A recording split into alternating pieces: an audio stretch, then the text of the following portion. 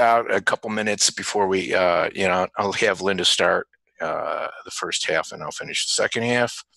Linda, of course, everyone knows Linda Raschke, and she is not only an awesome trader, but she's my wife. Ha ha! And lucky me. So anyway, I'm just starting out this way because we seem to always kind of run out and at the very end. So I want to make sure that you know that you can check out Linda and DamonTrade.com. That's our trading room if you're interested in checking it out. And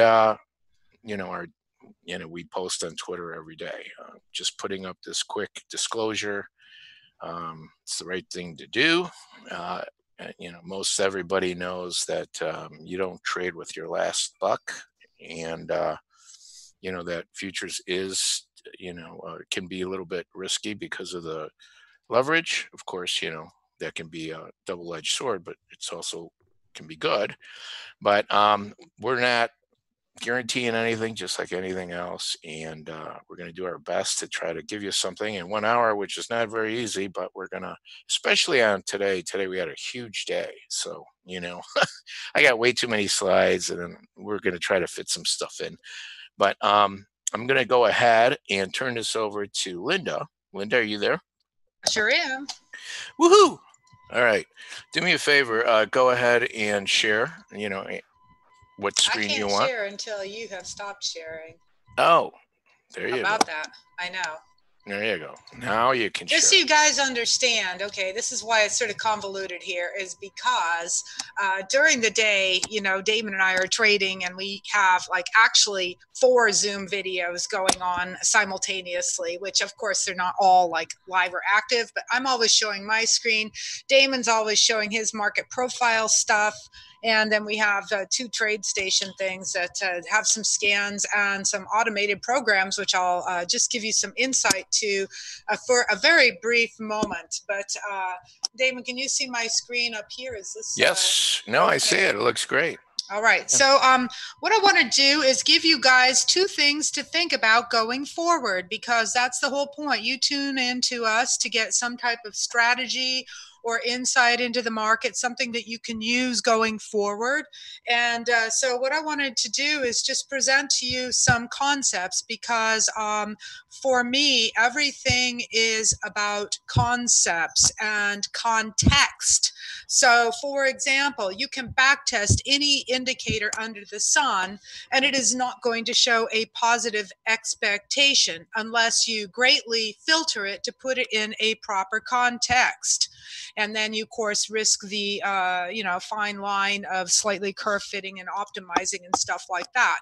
So with that said, canned indicators and so forth are good, useful tools because they are merely highlighting what is there in the charts. So I pretty much trade off of the swing highs and the swing lows, but more importantly to me are the components that put something into a context. So I'm going to show you 2 little trades. One was on Friday and one was today, and they are all about context. And so what you see up here is my game board, as I like to call it, starting off each day. And what I do is I simply put in, if you can see over here on the left side of this chart, I have the previous day's low and the previous day's high, which was just buried right here. It was that 81.25.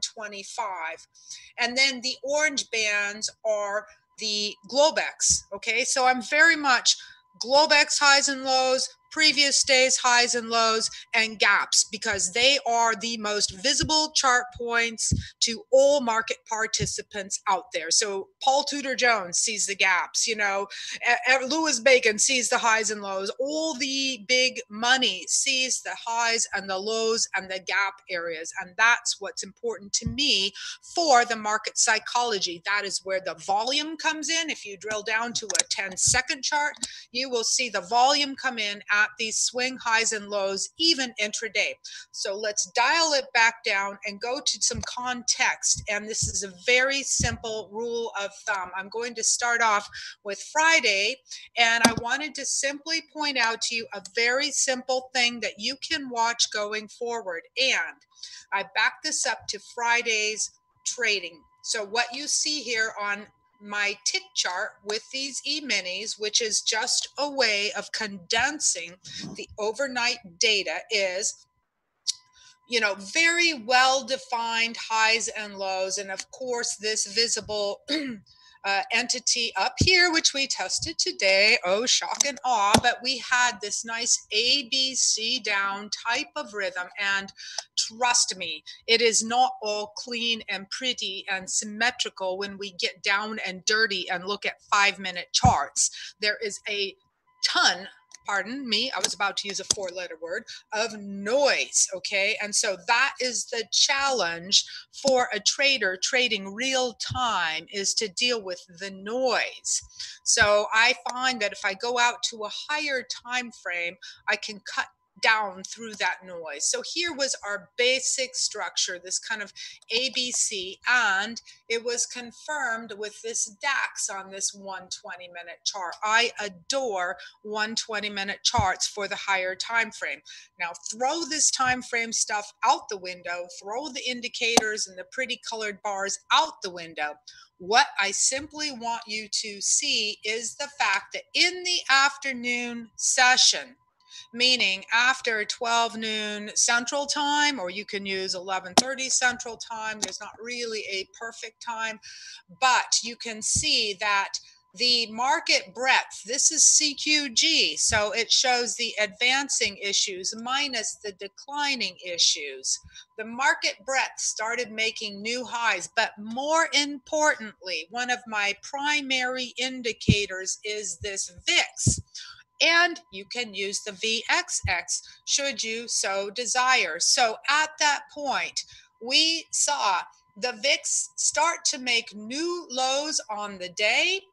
And we also had a very high tick reading. Now, honestly, CQG's ticks suck, so I use TradeStation's ticks, but you can still see that there was a high tick reading here, indicating buy program activity, supply demand imbalance that's driving the price. And so at this point, we were pretty sure that there was a high probability that the market was going to close on its highs, or at the very least, the upper end of its range. So this was a pretty good sweet spot here in the afternoon session, where we went from 31.55 up to 31.75, and then even a little bit higher up to 80. So I kind of chopped this back off. So that is number one thing for you guys to pay attention as you go into the afternoon session. One is price trading above or below the opening price. Very simple. Two, are we starting to see new highs or lows in these market internals? And that should be a confirming factor. I look at the VIX, the market breadth, and then the ticks, which are highly correlated with the market breadth. Okay? Simple, simple. So we got that construct down. When you see this ABC pattern on the DAX, I've often called that the power buy, because ABCs are far more powerful than a simple flag for many reasons, because you start to spend a little bit more time in that consolidation. So forms of ABC can be a bidivergence or a symmetrical ABC. All these things have a two-part wave, the dum bum bump. So that is where, when we back tested this stuff for my fund, you will find the optimal risk reward.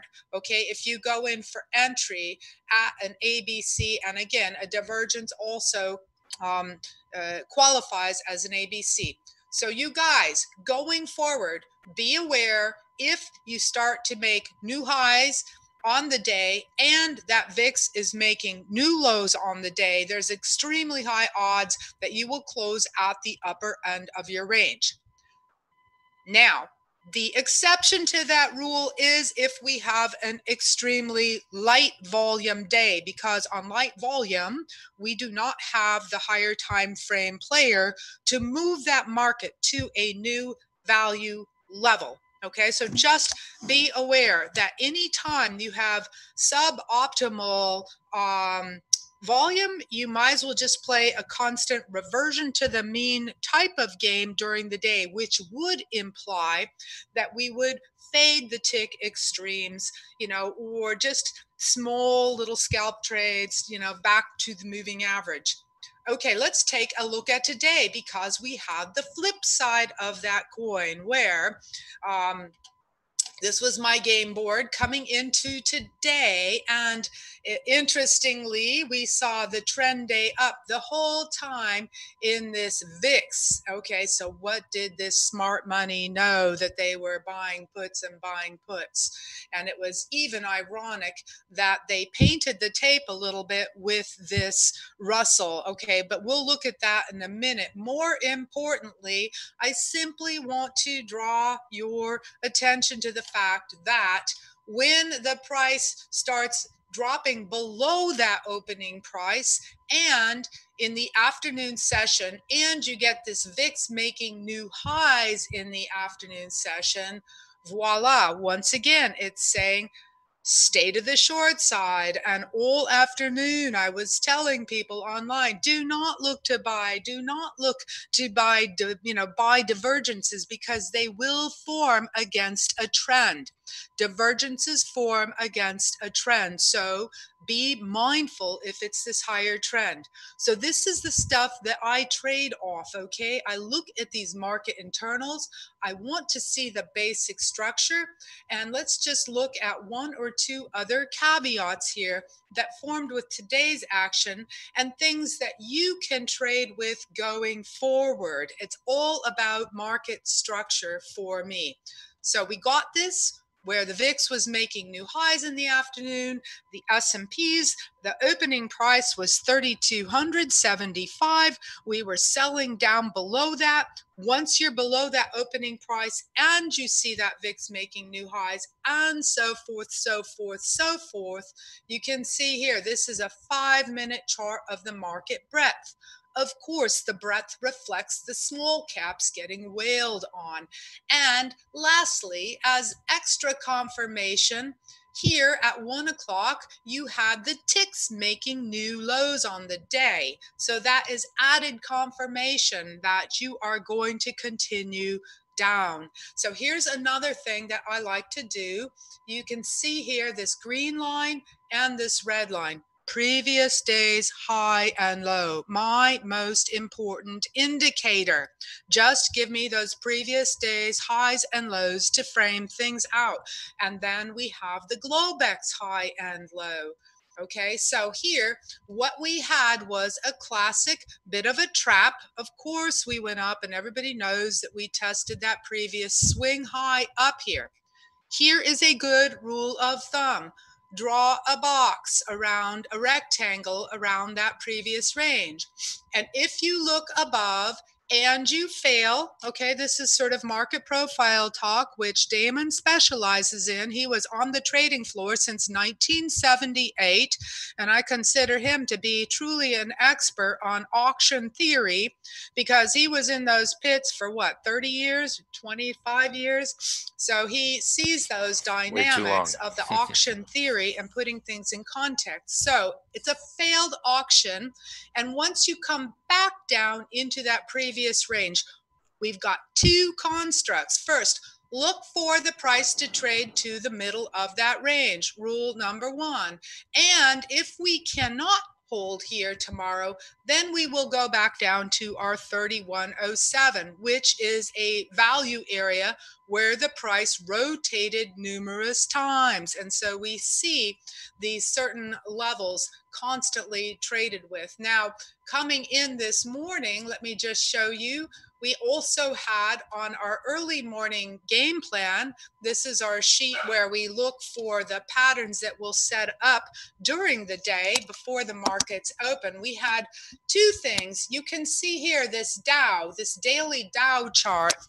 Once again, look above and fail. So it was a false breakout. Now, that does not mean that it can't go higher later on. It means that this level right here was the key for the day. And of course, our Russell had this triangle. They gave a little bit of a hook here by trying to get something going, but it is still in a range.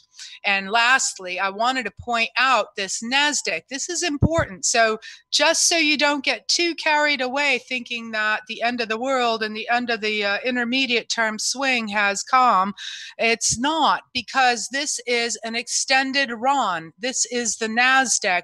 1, 2, 3, 4, 5, 6, 7, 8. 8 bars close above, and we got our first close down below. So it was a wide range reversal, meaning this outside down bar. So we want to be respectful of that. But the model still suggests that there will be upside. I went home long some things. There will be upside, at least just to poke above that 5 SMA. Okay, so all of these things are conceptual. Okay, that's what I want to drill to you. This previous high and low, conceptual. Globex high and low, conceptual. If I look at this is my confirmation, non-confirmation page. So at the top, what did we see? We saw the S&Ps making a higher high at the same time. That this is the Dow here. Sorry about that. Here's the S&P making a higher high at the same time the Nasdaq was making a lower high. This Russell was the hook, but once we broke down and started rolling over, and I want to show you one of my all-time favorite patterns. No indicators needed. This is this failed flag, this failed retest. It's a failure test. You see that? So this is all simple swing highs and swing lows. We failed to get that full retest up, and it's a sell stop when you come back down below that low. So perfectly simple in terms of framing stuff out. And it's just a matter of Mr. Market is the greatest educator there is. The more time that you sit in front of the screen and make your notes, okay, the better the trader that you will become, because you have to see these things for yourself. So always in the morning, mark off that Globex high and low, the previous day's high and low, any gaps, basis the pit session, because I tell you, it's like when we started coming down, that was the first thing I was looking for, is what is the level that is going to close that gap in that NASDAQ. Okay, so as a floor trader, we are also always concerned with the confirmation, non-confirmation. So here's what I was looking at with the NASDAQ shares, and these are my favorite trading shares. I do trade stocks as well, stocks and options. So I wanted to show you a very simple thing, because we were watching this morning and we did make some trades. The NASDAQ was the early strength leader, and so you can see, if I just have all these 5-minute charts up here, all I have is this green line is the previous day's high, and the red line is the previous day's low. So this morning, the main easy plays were with a Microsoft, which had this nice little pullback here to the previous day's high, forming a flag. And we caught this Google flag right here, the pullback, right? Okay, so you can see the easy stuff should stick out at you. If it's just noise, like, okay, to me, this Qualcomm here, that's noise, okay? There is so much of the time, guys, that I have no frickin' clue what is going on. There's a lot of times it's just waiting until you see a recognizable pattern. That is the whole key. It's the patience. So once we started, we got our full retest up, and we started noticing a lot of these shares, like this Adobe, failed to make a full retest up. Twitter failed to make a full retest up.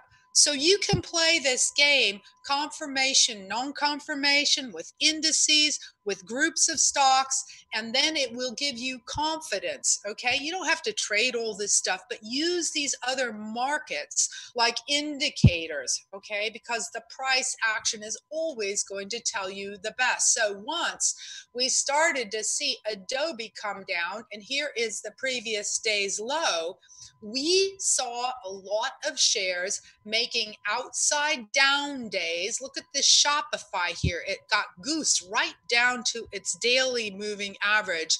We had a lot of early leadership to the downside, Nvidia, before that NAS took that outside down bar. Okay, so those are the things that I look at and that I comment on throughout the day and that we trade throughout the day. Pretty basic, pretty simple, and the game just does not really change for me, but the whole trick is putting things in context. So take this home with you. Previous days highs and lows, that's all what Taylor was about, watching the action around there. You can see this NASDAQ low, it was a little bit of a magnet. Okay, and then tomorrow we'll have a new day, we'll have an entirely new game board. So I mentioned to you that I actually did take some trades home overnight, and these were some things that I bought earlier. So I just want to give you guys a little taste of what I have been working on for the last year. You might find it interesting, you might not. I had some of the best technical support with my hedge fund in terms of doing modeling and back testing and so forth. It is damn near impossible to have a mechanical system. Okay, seriously. It's not like we can just have a little printing press on an island and grind this stuff out. It is a lot of work. It is a lot of patience. And, it's a performance oriented discipline. I have a very difficult time, trying to trade and trying to do anything else. But for the last year, I have been consulting with these two Stanford graduate students doing artificial intelligence. I started doing neural networks actually in 1992. So this is the game now that I play, and these signals are all generated mechanically, systematically, okay, with these stocks. And this is about the best that I can come up with for an edge.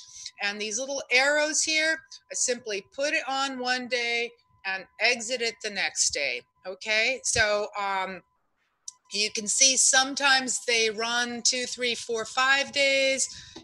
More power to you if you grab something from that. But my game is in one day and out the next day, because there is a lot of edge to holding things overnight. And I'm sure that you have seen the studies now that show that 85% of the market's overall gains have been made outside the US session. What is a poor soul to do if you want to try something beyond day trading? So for me, it's in one day, out the next day, and that's where my edge is. So I do these things with stocks, I do them with options. So I actually now I know I'm going to shoot myself in the foot for jinxing this, but I went home long some Johnson and Johnson. We talked about this very early in the day, these drug stocks, and I went home long some Win, and this works as well on futures. So this is a little bit I don't sell this. I'm not trying to pitch you on anything. I have absolutely nothing to sell other than our good old family and comrades throughout the day that we trade with. But I wanted to show you that there is a huge edge to in one day and out the next day. And we have no idea what's going to happen 3 or 4 days out. So those are some of the things that I have been working on. And I want to leave plenty of time for Damon to talk, because this is the first time ever these last 3 months that he and I have been able to trade together. And, he started on the floor back in 1978, and I've been trading full time as a professional for 40 years. That means that I've made my living with my trading profits. Okay. I have not made my living, doing other activities, but my living has been derived from my trading profits. 100%. So that's, okay, that's not 100% true, because with the hedge fund, we definitely had a management fee, which helped cover a lot of costs. But my point being that here we are trading together, and every day I learn from him. Okay. I'm like, now what is he seeing? Why is he going in and buying the crude there? It's like my stuff looks like it's kind of at the top of the swing, like it's overbought. And sure enough, I was like, I would never pick those spots, but he goes in there and he picks off 20, 30 ticks. And, it's so then I go back and I study and I say, well, what was he looking at? And I got the sense that he definitely is very attuned to the time of day, to the volume characteristics at certain times of the day, and that is his game. So my point being, after 40 years, and despite having all this gobbledygook like artificial intelligence, every day I am still studying the market and learning from other people like my husband or other people, in our chat room. Always. So I know that I'll, never think that you know everything. Everybody has something to offer, even if it's just a different way of looking at the market. So I hope I have expanded, your vision as to what I look at, the swing highs and swing lows, the daily candlestick structure. This is a 5-period simple moving average. I've lectured on that on the past. So I'm looking for us to do a little bit of a reaction back up. With that, I'm handing over the floor to my lovely husband, Mr. Damon Pavlatos. You there? Do I need to Wow. stop the share here? Okay. Yeah. So let's see. Let me get this going here. Wow, you're a hard act to follow. I'm already out of breath just listening. Yeah, that was a big wow. Wow, that was a Hey, wow. I didn't Yeah. even have any caffeine. Can you believe that? I mean, usually I I need drink like at caffeine. least an iced coffee or something, but I wanted just to emphasize the added importance of putting things into context. So there you go. All right. I don't know. Can you see my screen and hear me? Looks great. Okay. I just throw this up because I always think it's fun to start with. I think Barry was on the floor previous to this and was talking. So yeah, Linda's right. The whole auction thing, for me, coming from the floor really speaks to me. In fact, I owned a liquidation company and I went to over 200 auctions. So when I compare the two, it's pretty crazy. And, the floor, the whole thing about the floor is it was pure auction, markets, bidding up until there's fair value, and then it will stop. It'll find a place where both sides could trade. And this is just some old pictures I had. But the truth of the matter is, the guys in the pit, I started actually in 1977. It doesn't matter. I'm not going to split hairs. It really makes me feel old. You're aging yourself. I am. Geez. But anyway, the same things in the pit is what we try to see on the screen, right? We look at price behavior. The guys in the pit, including myself, if we made a new high, we wanted to see how did we test the high. Did we test it with volume? Was Goldman buying new highs? If Goldman was buying, I'm buying, right? But if no one's buying and I'm the only guy buying at the top, I'm in trouble, right? So we look at price behavior. We look at volume at that high, and we look at where did the market reverse, and we look at overnight action, which back then wasn't a big deal. But after 2008, I put a lot of value behind the overnight action, and as most of you who follow me on Twitter or you're in the trading room, I also use market profile, but I split it out from into 3 sections: the US day session, Asia, and Europe, because it's really important to see the different parts of the world that trade our markets and see how they react to them. And the tops and bottoms made during those times have been very important to me. It's been great. So anyway, one more thing before we get on, go forward. You know, the market does this thing where we either have a consolidation kind of type of market or we have a trending market, right? So we either are in balance, we're consolidating, we're going sideways and going back and forth, or we come out of balance, and that's where you need real participation, right, by the big funds and institutions, not the little guys. I used to joke and call the little guys, including myself, pea shooters. You're not, 10 or 20 lots is not going to move the market to new highs in the S&Ps, even though today that would be 200 E-minis, but whatever. It's the the bigger, longer term time frame traders, right?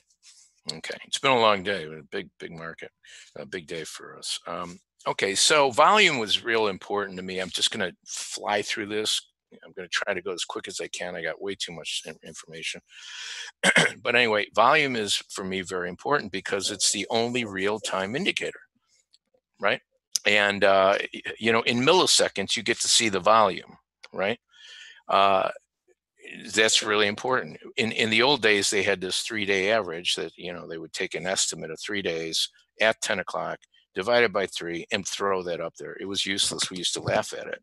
But the edge was in the pick because you could see the volume, right? Now we have a flat landscape here that everybody can, a fair trading that, everybody can see, it can participate in, right? So, and when you have light volume, you can see, that's usually when, rallies will fail on light volume, that kind of thing, or maybe you have real strong volume at the end of a trend. So let me just show you a couple of things. So here's a volume candle, right? For instance, Photon Trader is a software that I found and developed and everything, but it doesn't matter. You can use volume in different ways, different systems. I'm not trying to sell you anything, but these volume candles, what happens is when the volume gets, bigger and deeper, the candle itself will widen. I believe I like to keep things simple, and I'm a very visual kind of right brainer type of guy. I don't like reading numbers. I like to see things. And so for me, it's visual. When this candle gets wider and wider and wider and keeps going, market's trending, we got something going here. Volume dies. What do? We consolidate, and then it continues. Again, this would be like we're balancing around here.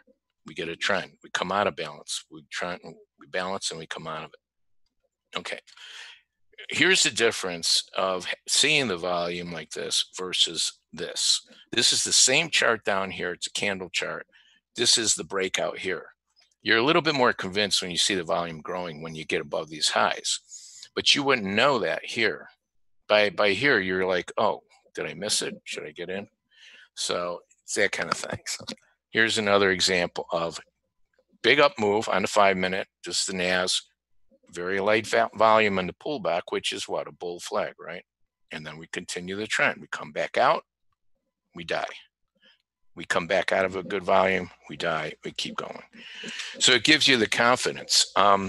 Look at this snapshot today. I try to throw as much as I could in there, and I don't know what I'm going to be able to show you, but take a look at today. Here's a good example.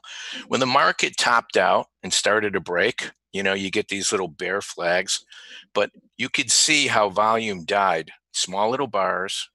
Yes, you get out the weak shorts, they cover, and I made a little money, and then boosh, right? Another big push down, good volume. And then here, this is at the end of the day, we started to consolidate, but at the end of the day, I do this thing the last half an hour because I used to execute for the big funds. I know that there is going to be some pretty good selling here, and then the market ends up, and this is the 3 o'clock close. You see the big volume. I circle these for a reason. Retests of these highs are very important. If I see a retest of the high and it spikes and then it's low volume, that's a failed auction to me, especially if it retests it on low volume. And maybe you have the 310 oscillator or some oscillator giving you a momentum divergence. So you got all that, and then you could see this coming down, right?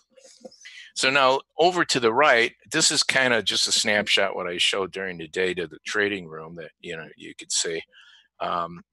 I try to keep it a little bit more simple because we tend to overanalyze everything. So you can look at a simple chart and make money if you understand price behavior, price action, and time versus price, that kind of thing. Well, this is a market profile. Now, this is what I break out. This structure here is the US day session. This is Asia, and this is Europe. So this low was a retest of Asia, say. So that's why I like to break it out, because if you were to combine these into 24 hours, you don't know how this price action occurred. Very important, and the volume has picked up in the night session, and these highs and lows have been tested often. We always test the high and low of Globex. So here's a good example. We opened up here, we went up, we tried to balance, it got slippery, market balanced over here. And then once we got below the previous, this is what they call the value area, where most of the trading took place, like 67% took place here and here. We got below it, single prints, one 30-minute period. We took a little oasis here for a minute. You could see, some levels I had here, and then it continued. So the market's all about levels, and reversals and price behavior, volume at price. And that's my personal thing. Listen, there's all kinds of indicators out there. And if you're making money with your indicators, don't even watch this. You don't need to, right? But if you can walk away and take something away from this, I'm happy. That's what we're trying to do here. Both Linda and myself have traded separately. I ran my company. She did her hedge fund for years, and we just decided to do this trading room, and it's been a lot of fun. But anyway, so this is just a quick example. You could use different moving averages. I just happen to realize I got these moving averages in a snapshot. You can use the Keltners. I like the Keltners. Linda uses Keltners, or the 20 EMA with the 5 EMA. This is just a 30 high moving average and a 30 low. And it just tells me if we're below this, and the 10 is momentum's pointing down. I look at everything together to try to sum up what do we have going here. And this is just a paint bar thing that I designed here, just showing, selling continued here. We didn't have a 3-bar reversal the way I look at it. This is just a snapshot of my trade station where I have 5, 15, 30, and a 60 and a daily. So let's look at how this looks when this is the US close. Look at how much volume here just on this day. Asia opens up. This is how it looks on a bar chart, right? And then this is Europe.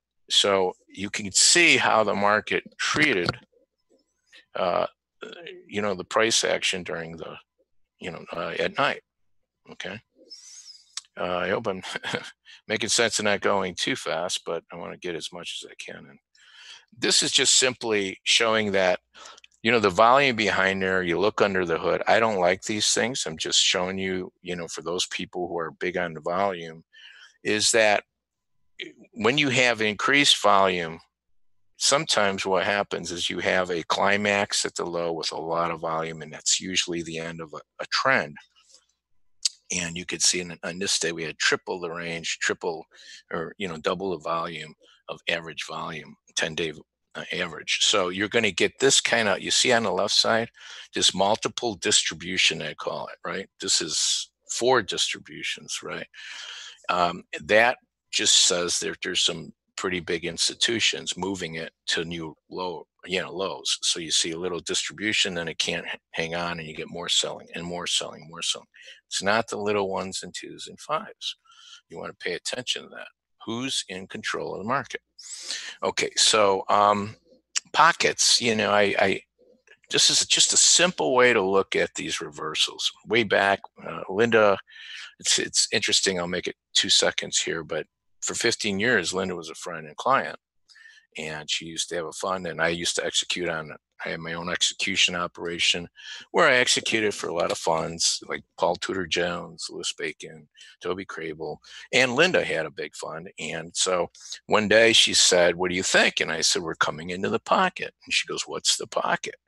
Well, it's basically just the way I look at it. It's a reversal. If you look at this bottom pocket and think of your own pants pocket, right? A retest of this pocket is supposed to hold, right? So we come right into it, we hold, just like you put 5 quarters in your pocket, should hold 5 quarters. You put 10, you put 15. But if you put 40 quarters in your pocket, it might put a hole into it, right? And once it breaks this pocket, you see we retested and retested.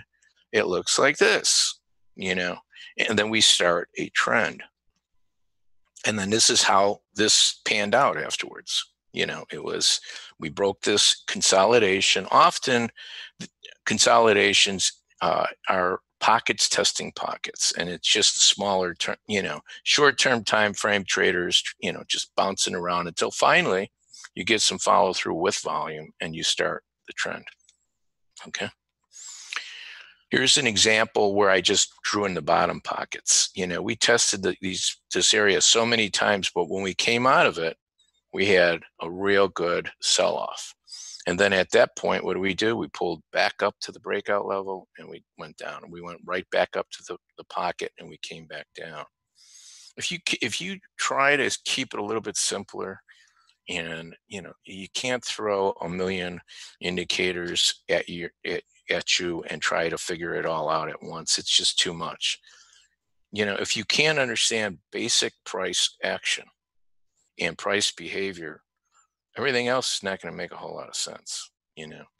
We tend to make it a little bit complicated. On the floor, these guys didn't even have charts. I had a charting service and they would buy it from me, and that started in 79. I started reading on charts and hand doing charts, and I found out that nobody really knew what they were doing with levels, and I started selling that as well, because I traded and I had my own execution operation. So when you look at the big picture, here's the daily, and this is with volume over the daily. It works the same way. We had a pocket, we went up, we got a pocket there, we held here, we went up, we took this level out, and we go to the next level. We came back and we test this, So if you think of it that way, you might just be able to break it down a little bit easier, okay?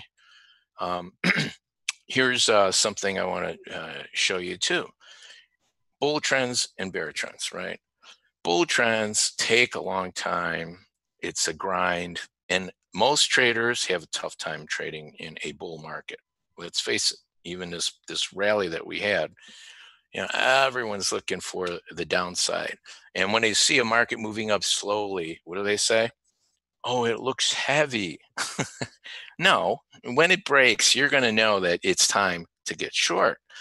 But the interesting about bull markets and bear markets is you see this big uptrend, 2 days down. We took out more than half of it in 2 days in this entire uptrend, and this is just volume, monthly, yearly volume overlaid on this weekly chart. This is a weekly, but you could just see how long we churn, boom, right? Up, boom. So understand the difference. Bull markets are grind. Picture this as a high rise. They start a high rise, it takes forever to build, but when it's time to knock down a building, they blow it up and it's done in a day. So think of it that way. Just trying to add common sense. Oh, by the way, I had to show this. This was the, remember the May accrued, never say never, right? Oh, it can't go negative. Oh my God. I mean, that was horrible. But I always preach in the trading room. Everybody knows when I trade, I always have a stop and a target, because you never know when some outlier comes in like this. It wiped out a bunch of huge funds because of this, right? This is the last 30 minutes that Linda was talking about. I always look to try to, capture that and get the wind behind my back. And this is the 3 o'clock close right here, and then it dies. you get this huge move, right? NASDAQ, SPOOs, and here's the same thing. This is the Russell, this is the 3 o'clock close, and this is the NAS. I'm sorry, the YMs, right? That's a whole thing that I don't have time to get into, but for sure, the long and short funds and all the MLCs and buy programs and sell programs are done in the first and last hour. 90% of it. You very rarely have somebody do it in the middle of the day. And why? Because I used to execute for so long in these markets, right? Let's talk real quick about market profile, because we don't have much time. It was created by P.O. Stoudemire. It was when there was no volume, and he wanted to figure out to see some kind of data distribution on a vertical axis to be able to see where the big areas are in all the levels. That's where it came from. And the distributions chart started way 40 years ago, 50. I found one in 1920. I couldn't find it, but this is in Japan. It was a train station. Same thing. It's, it looks like market profile. And this is basically all it is, right? If you take the A period is the first 30-minute periods, B is the second 30, but they condense it. I'm going to try to just jump through here. So this would be expanded out into a bar chart. Here's a 30-minute, right? Every one of these is just 30 minutes, which, by the way, the ABC was purely a letter that they would put by the time clock on the trading floor. So if you traded between 7 and 7:30, you looked up there and you made a trade, you wrote on your trading card A. So they knew it was in the first 30 minutes. Well, he took that and he turned it into a distribution bell curve. So, there's initial balance is the first hour, to try to sum up where we're going, and build. This is how it looks as you build it. And then you get this, right? The value area is where, most of actually this is a little adjusted, but is where 67%, basically some use 70% of the trading takes place. When you come out of that area where most of the trading took place, you want to look at volume, you want to see it, momentum, and see if it's for real or not. Otherwise, it's a fade, okay? Now, I know this is a lot for you to understand. I'm just jumping through this. This is the point of control where most of the trading took place. It's like the mean. The market goes up, comes back down, goes down, comes back up. When you have this type of formation, and formations can tell you a lot. Initial balance, we went through that. Closing range is just, the very end of the day. Selling tails, these are spikes. If you were to just, do this, this is a spike. This is how this structure looks when you expand it out, right? And volume profiles. I like volume on profiles too. The high volume and low volumes, they attract and detract. So when you see my Twitter charts, I'm using all kinds of things to determine these levels, right? So, the volume profiles can give you, see where the market interest was at any given price, right? It helps with the support and resistance areas because everything is about levels. When something reverses and sells off and it's a major spike high, there's a reason for that you have to respect it. And then until it actually penetrates it with some vengeance, right? I'm just going to flip through this here real quick. This is so here's the difference. Here's a market profile. This is Window Trader that I use. I like Window Trader. This is it broken out. This is how a bar chart would look, and this is how the volume candles. This is all the same thing, right? Real quick, live auction. It's two things. It consists of the long-term traders, the hedge funds, institutions, right? And the short-term traders, the day traders, black box market making, where they go for 2, 3, 4 ticks.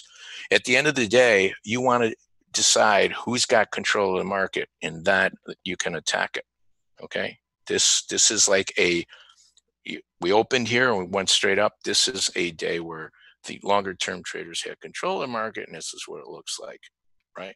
And this is where the short-term traders, they just chop around the point of control. Okay. So this is how I break out Europe and Asia. This is how it looks when you see my Twitter. This is how it looks when we're in balance, where we have price overlap and we're trading. And then what happens? We get these triple or double distributions that will come out of it to find a new place to balance. And the market's always looking to balance. When it comes out of it, you want to watch how does it come out of it? Is it volume or not, right?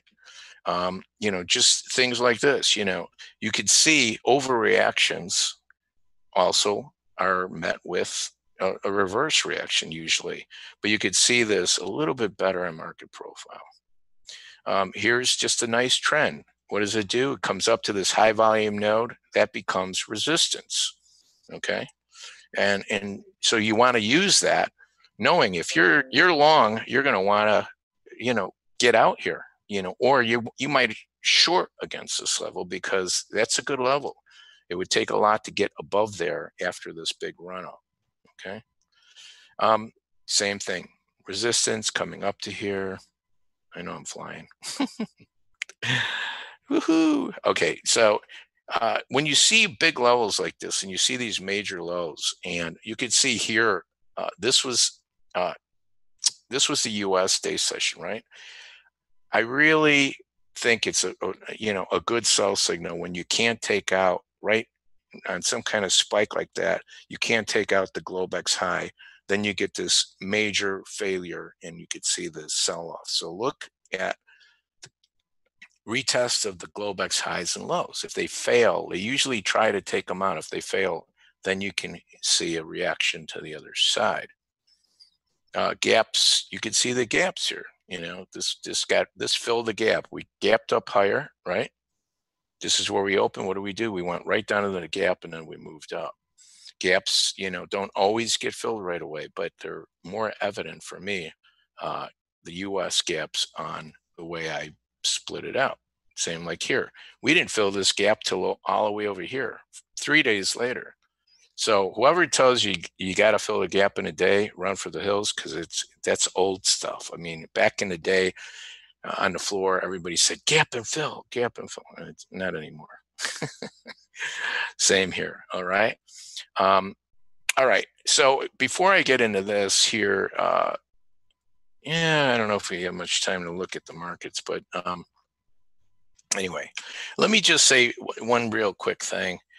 We are going to do a Sunday night, July 19th. We're going to do I believe it's 8 o'clock Eastern, 7 o'clock Central, where we can get into this a little bit more. We're going to have some fun, look at the markets live. If anybody's interested, I'll put this link in the room.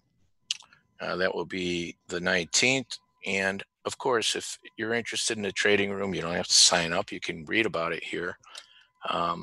It's just, it's a lot of fun. We show our trades, we show our charts. And so, it's something if you're interested. We do it 8 hours a day, and we do also some night sessions where more like 12 hours a day. Yeah, I know. By the way, I am so exhausted after today. It's not easy, but we put a lot into it. But we have fun, and there's a lot of great traders from all over the world that are in there that you could talk to, and I like it because it reminds me of the floor. That's and of course trading with my wife. It's a lot of fun, and you can. I have my contact here if you have any questions, or Linda. They could go to lindaraschke.net, her website, and fill out the contact form, I think, if you have any questions. Yeah, and I can answer any questions as well. I know that we have actually, we do have permission to go over an hour because I think that there is nobody after us. And when you're through with your stuff, Damon, I just had a request just to show one last time a little bit of a stock screen. So okay. I'll take 2 seconds. And and this is the snapshot of right now live. This is the sell-off, and this is us. You could see volume dies, of course, compared to the close. This is a 30-minute. Well, this is the same chart, and you can see that what happened, we opened up here, we went and tried to get above that. We got above that 3220.75, which was a swing high from June. And it was like June 9th or 8th. But we got up there, went above there, but we failed to stay above there. And we started this, selling off. We balanced for a while. And then once we got below here, we sold off. And just 1 second, and then I'm going to give it back to Linda. This is how it looks. Damon, you're going to need to post the link for people in the Zoom Oh, chat, that's right. because, I'll do that.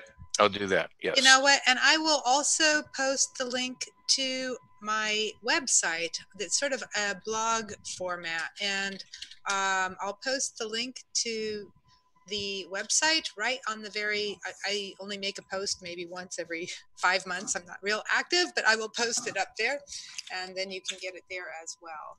Yeah, so let me do this real quick here for you. I'll post the link. By the way, this is how this looks expanded into 30 minutes. Kyle, our assistant, got it. Thank you, Kyle. Oh, you got it? Did you post it? But I will still make sure that it is up on our website. All right. Well, that's about as much as I could squeeze in this little time, and I'm going to give it to Linda, and we'll go from there. Okay, so you have to stop sharing so I can share my screen. And then before we leave, we'll put up the last page again so they get the information, okay?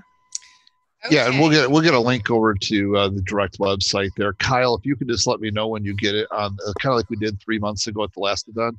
If Kyle if he puts it up on the website there, we can post it directly to the lindraschke.net site as well. So they got multiple ways to get access to you. And then, gang, after Linda gets done here, I'll come back in here and answer all your questions from the day.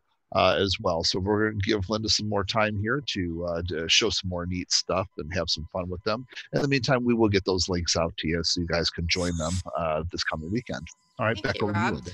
Okay, so all I want to do now, forget all the gobbledygook that you see up there on my screen. That's just for 1 or 2 people that asked. And when we are doing this work with the machine learning, and by the way, there is open source code called TensorFlow, and that's what we used as the initial model to build this machine learning application. And we're simply asking it, show us the data points where there is a 90% odds of follow through. Okay, so I can't process all this during the day, but we write to the API of CQG and also to TradeStation. So it shows up on a TradeStation scan that we broadcast during the day on Kyle's video. And so you can actually see all the signals for yourself and pick and choose. And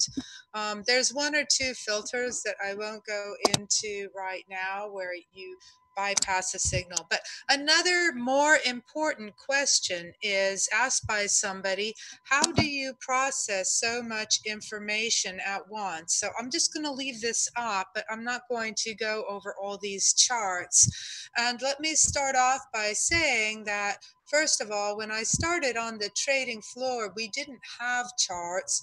We didn't have the tools that we have now at our disposal. So you stood on the floor and you looked up at these monitors that just had a lot of price information for all the options, because I used to make markets in the equity options. That was my original background. So you start off by just having 4 markets only, and it takes a while to learn to process information. So I always tell people it's like learning to play an instrument. Okay, first you learn just to read a few notes, and then you might just learn to do one little scale, and it takes a long time for the brain to then feel comfortable with this new language. And that's exactly what it is. The charts are a language of sorts, what the market is trying to communicate to us.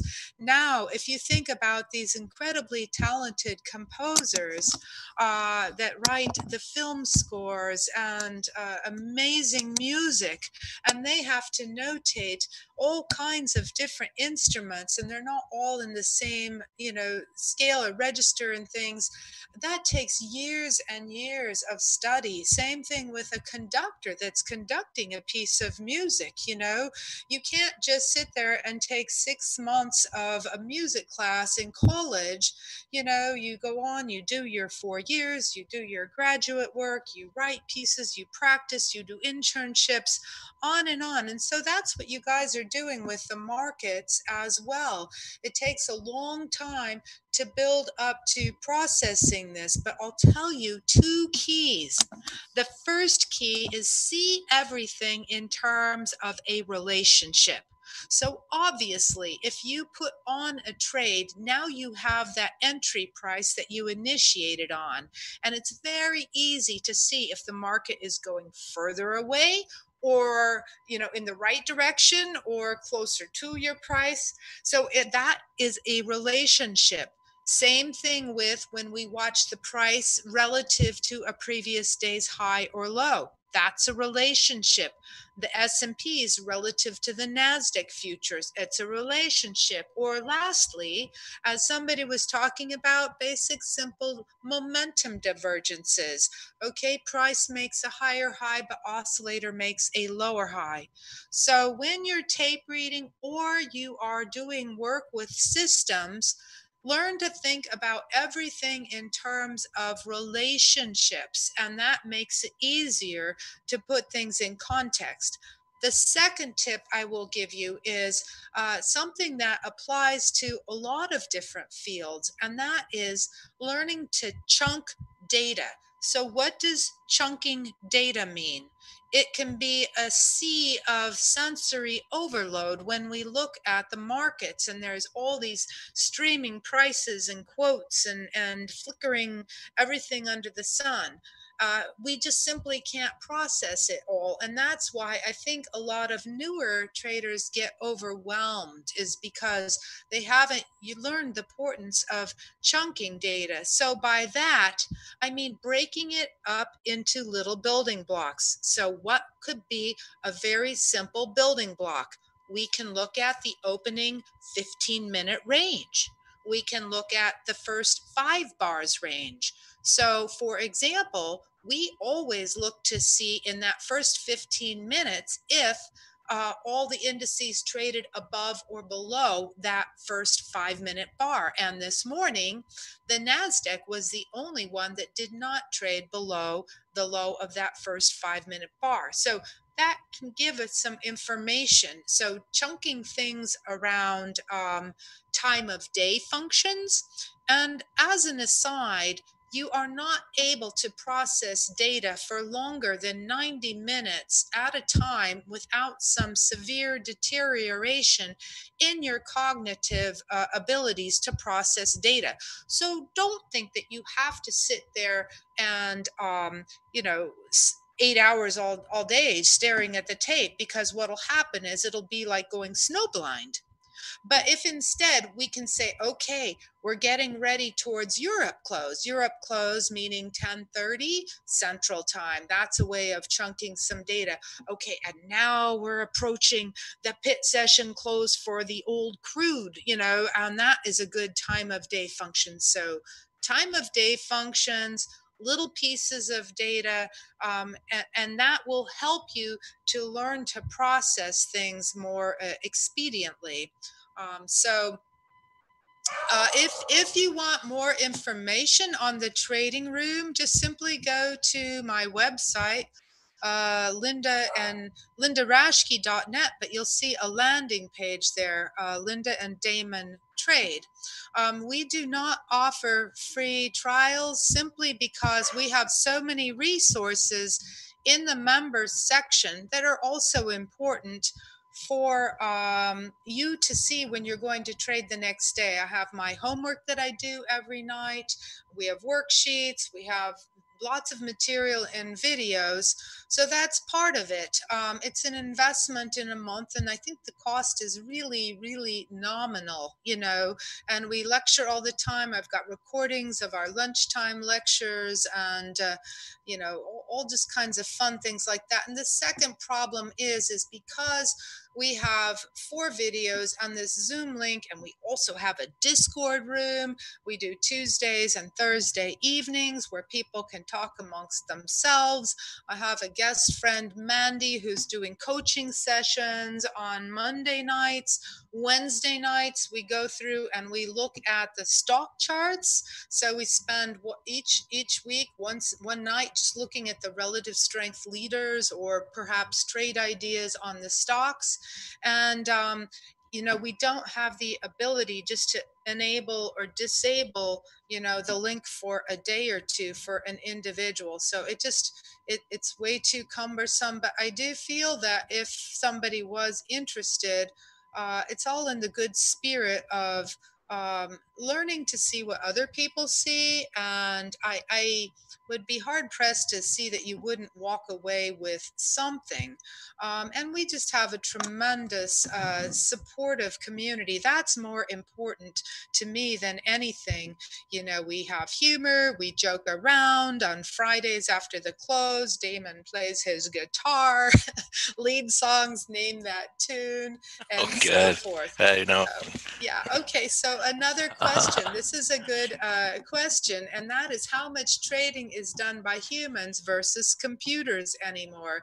And that's an important question because I just talked about our algorithmic stuff here that I've got up.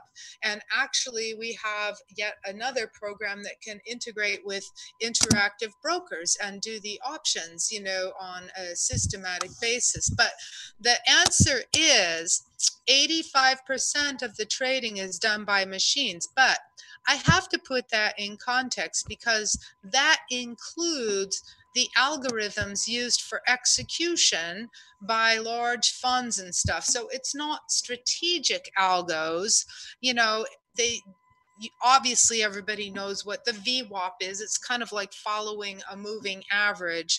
So for example, when I had my fund and I wanted to execute 300 contracts of coffee, which you really can't do on a discretionary basis, we would feed it into a little algorithm, say buy 300 contracts over the next 5 minutes or 10 minutes, buy half on the bid, half on the offer, do it random intervals, do it random prices. And so that is called time slicing. What I'm trying to do is get an average price. So a lot of the execution that's done is exactly with this time slicing algorithm. And here's the other thing. You cannot see that. Okay, so all this nonsense about the footprints and the market delta and the bid and the ask and all this volume that's traded there and so forth, it's a gimmick. And I'll tell you why. Because we did 90% of our orders on icebergs where you can't see. I could put out 100 contracts and only show 10 at a time. Okay, and people do this with 1,000 lots. Okay, obviously the S&Ps are liquid enough that you don't have to worry about that. But there's a lot of algorithms working in the background. It might say offer 300, but if 130 trade, then cancel the balance of the offer. This stuff goes on constantly and people aren't aware of it. So it's not like anybody is trying to spoof anybody.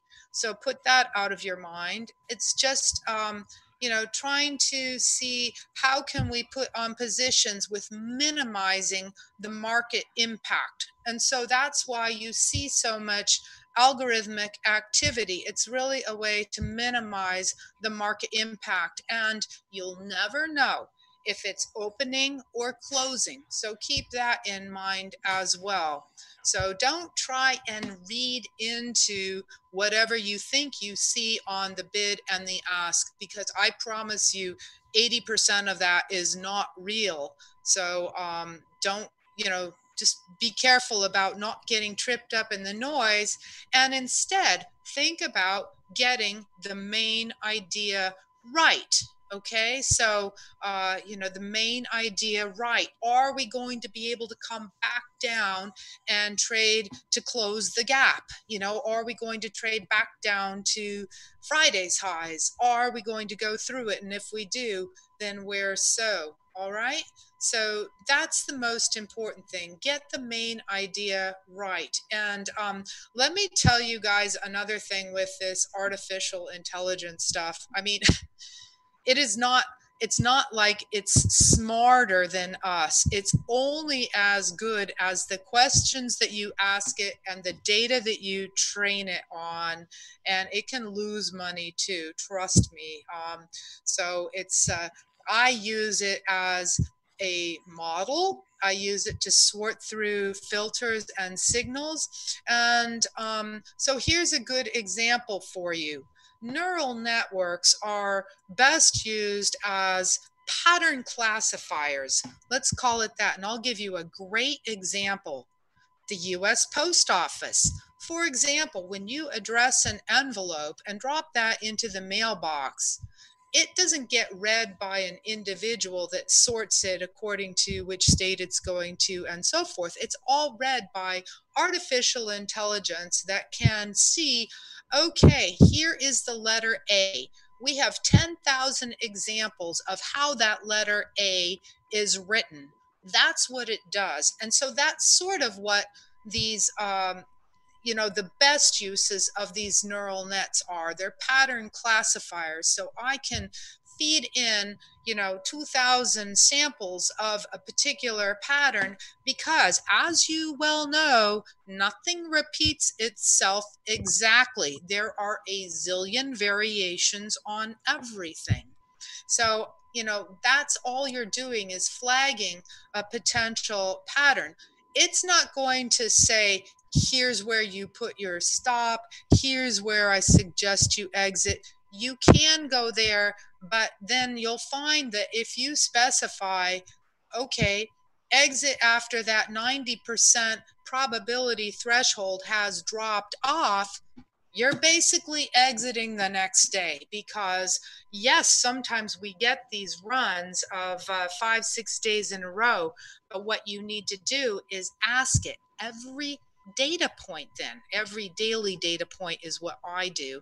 But it's when we look at the markets, guys, we can't predict or forecast too far out. It's very much a Bayesian approach. So the 5-minute chart makes its move, and then what's the next 5-minute move going to be, and then what's the next swing going to be? Always just one swing at a time. You see? So this stuff about being able to predict and forecast and so forth, even if you have the best artificial intelligence in the world, it doesn't do it. It's not a prediction tool per se. It just tells us, okay, you've got a 90% edge that the next data point will be plus or minus. Okay. Yeah. Okay. So what am I saying about gimmicky with footprints and so forth and so forth? Just show me one person's actual real-time account statement that shows a positive, run of 3 months where they are trading with this stuff. I think there are a lot of very talented traders out there, but I would, and maybe they can use some information like that as supporting information. But you guys also understand that there's a huge industry out there just trying to figure out what is the next little gimmicky thing to sell you. And then you have to say, it's not gimmicky. There might be value in it. What I found is that when I looked at the some of these tools, if you see volume divergences, say for example, a volume divergence is 95% correlated with an oscillator divergence. Okay, so I use the difference between a 3 and 10 period simple moving average. You could use an RSI or a stochastic. It really doesn't matter because they are all derivatives of price. But they are going to be 95% correlated with a volume divergence. Now, You as a trader have a job, and that is to reduce down the number of variables that you look at during the day, because we simply cannot process that many variables. So if you have one indicator that's giving you something and something else is 95% correlated, get rid of the other one. Keep one or the other, okay? But don't use them both. I love dear Arch Crawford, and he was the one that always said, give me a watch and I can tell you what time of day it is. Give me 2 watches and I'll never know exactly what time of day it is. You see? So when you start to add in redundant layers, okay, it's going to add in confusion, stirs up the muddy waters, where if I just said, here, you just have to watch price relative to one moving average, you would probably do much better than if I said watch price relative to all these different things, okay? So there you go. There you go. Okay, you want to know my little paint bars? That's a great question. I'll show you my little paint bars because, like I said, I have nothing to hide. Everything is in the public domain. And this little rule here is derived by Wells Wilder. Okay, so he published a book that is, I think, 25 years ago. And it's, he was the author that published the parabolic, the volatility stop and reverse system, which this is a function of. So you can see here that the bar turns red when it moves X number of ATRs off of that high or the close. You can use either one, all right? So the purple is simply when it closes outside the Keltner channels, as it did here on this silver chart. And when we get that, then we can look for the little bit of a divergence on the further push up. And boom, revert back to the mean, which silver likes to do very quickly because everybody likes to be long silver, not short it. So it's always going to see if it can trap longs. So if I show you one other little tool, and all of these tools are CAN tools, I would not be surprised if Rob Hoffman can add these types of indicators to his new platform that he's got. And I'm just going to simply put this up. This is CQG, okay? And there'll be something here, zigzag. Okay, so now you see that this is a different indicator than my paint bars, but it's really, really similar. So now what I'm going to do is I'm going to simply make all these things go away so we can only see the structure. And it just helps us to decipher the fact that here we formed our coil, our value area, where we did numerous trades around one price. And now we are in an uptrend simply because we have higher highs and higher lows. And so you want to stay that way until you don't, okay? Until the last flag is going to be the one that doesn't work. So you have to be careful of that last flag in a market. So higher lows, higher highs. This is a copper market, 120-minute time frame. I got rid of our little color rules, but now you see how from a conceptual standpoint and context, it can be of great value. And if we put in a lower high, and then you've got a little pivot point here, that you'll see a lot of volume come in. So that's all. All right. This is just the Keltner channel, so don't be confused by that.